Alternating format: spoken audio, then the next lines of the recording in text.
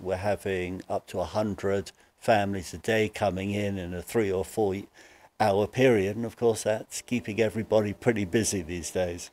And that's a good thing. I mean, the fact that they're busy and helping us get what comes in the back door out the front door without spending much time getting dust on it. People need to know that what they donate doesn't linger on our shelves. It's immediately put to good use, whether it's food, clothing, or money. We as a board and our staff and our volunteers are all very aware of the sacrifices people make when they bring something to us.